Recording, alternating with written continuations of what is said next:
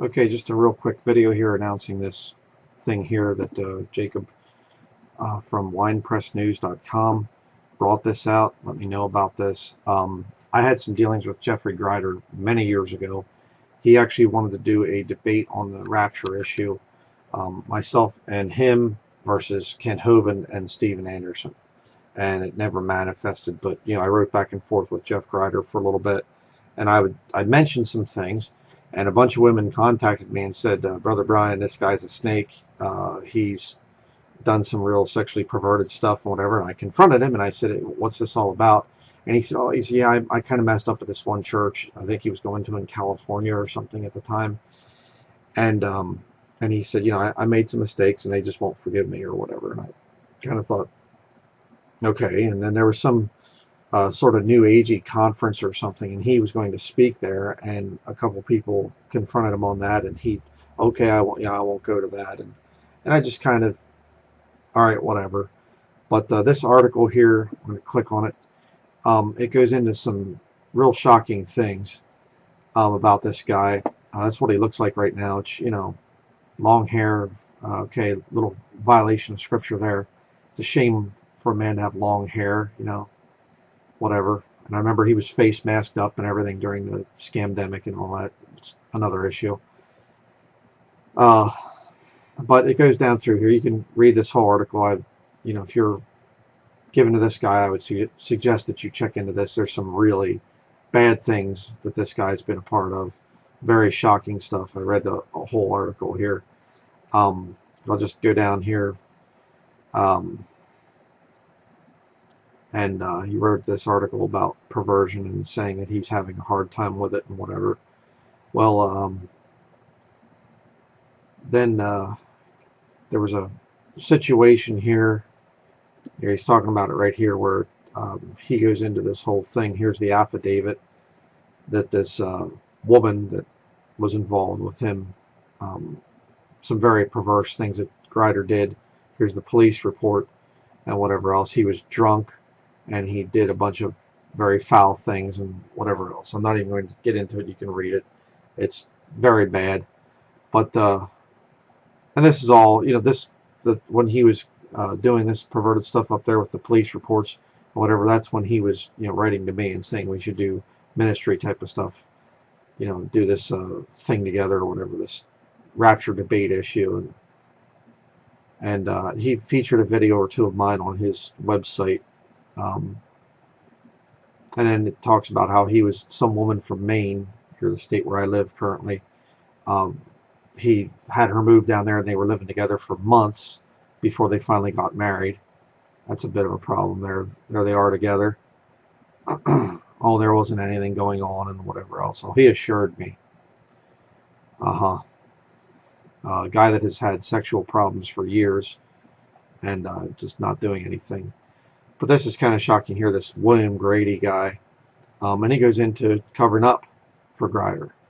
And he says here about, where's the thing about, while Brother Geoffrey's ponytail could cause some legalists to question his veracity. It's not legalist, okay?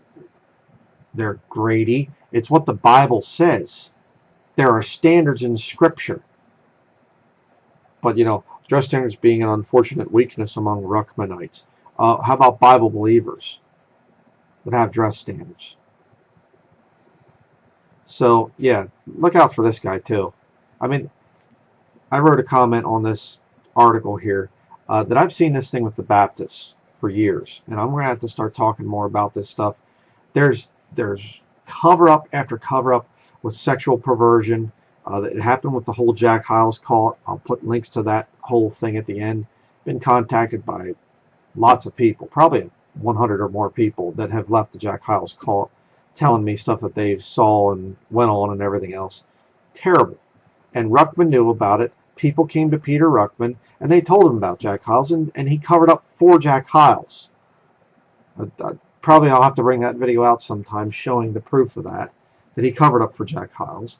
These guys do this all the time. I honestly, I'll say this, and if any of you have information, please send it to me, to my ministry address here, King James Video Ministries, P.O. Box 214, Hatton, Maine 04765.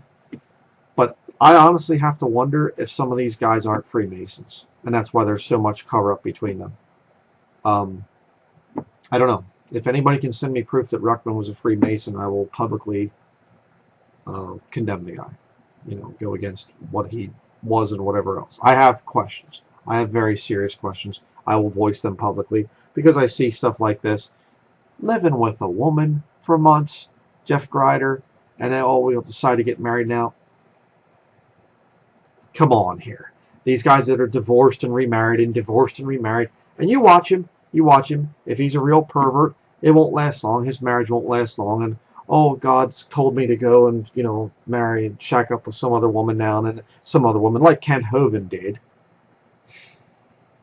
There are standards that are there in the New Testament. And these hyper grace guys, oh, there's just, you know, God's grace, hey, we're all sinners. We can. No, there's standards where you kick people out and you say you're done, you're finished.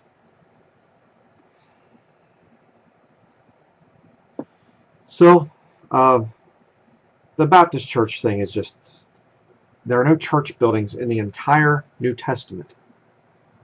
And Ruckman wrote in his book, and I have the quote, where he says, if you have a church building, you are anti-New Testament. Anti-New Testament. And yet, he had one. Why did he do that? So, that's going to be it for this little video. Go there and read this article. He has another one as well on Geoff Grider, some of the weird things that he says about his support of Donald Trump. You know, the Jesuit, educated actor that's a pervert, raving pervert himself. You know, birds of a feather flock together, apparently. So just check out the article. If you're supporting Geoff Grider, you need to stop immediately. And the kind of money that the guy's, you know, bringing in and everything else too is just sickening. So, and I guess that is going to be now that the little Catholic followers and whatever else they'll say, oh, you're jealous of him. Whatever. Wicked people. May the Lord rebuke. May the Lord Jesus Christ rebuke Geoff Grider and all those who support him.